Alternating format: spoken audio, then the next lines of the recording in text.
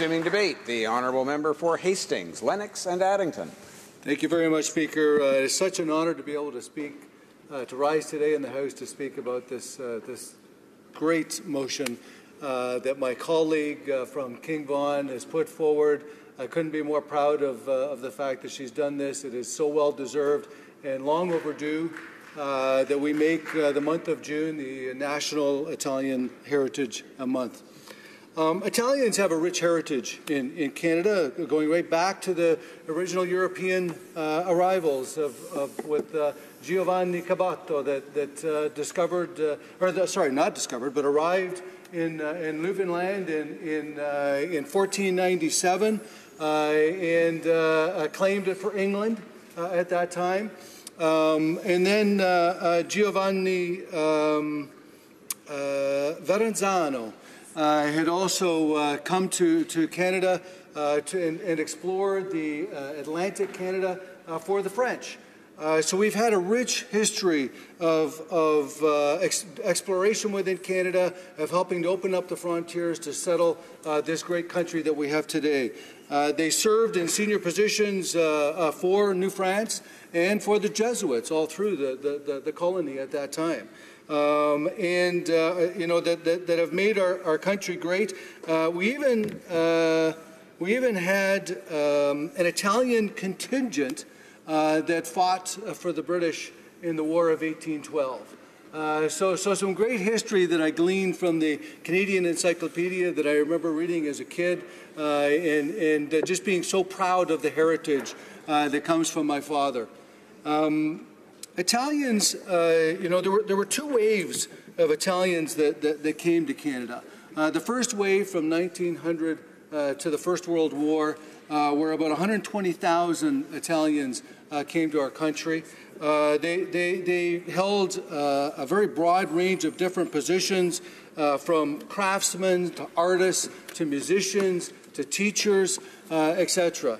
The second wave came between 1950 and 1970. That was about 500,000 Italians that came to this great country at that time.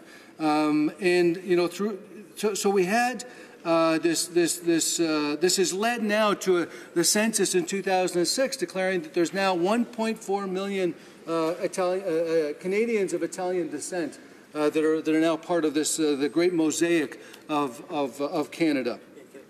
75% of those Italians came from southern Italy, which is where my father is originally from Calabria, from a tiny little, and this won't surprise anyone, very small rural village on the side of a cliff in Calabria.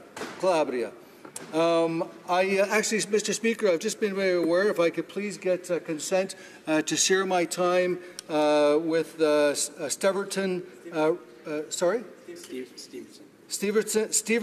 Richmond East.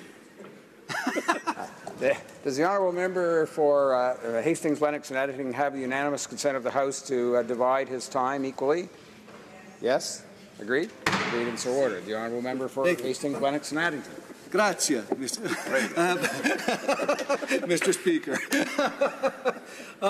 So I'd like to tell the story about my father coming to Canada in 1953, and he still shares this story today with anyone who'll listen. So here we are in 1953. It's after the Second World War. It's a very desperate situation where food and fuel and clothing are very scarce.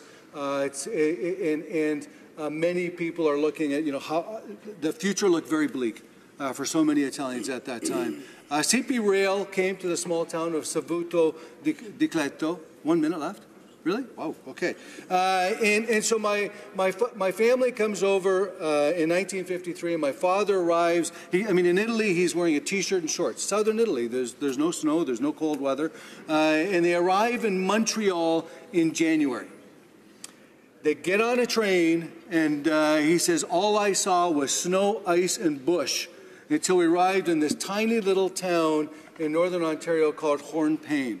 He said, when we heard about Canada and southern Italy, he said, yeah, sure, they said it was cold, but not that cold, right? How cold can it really be?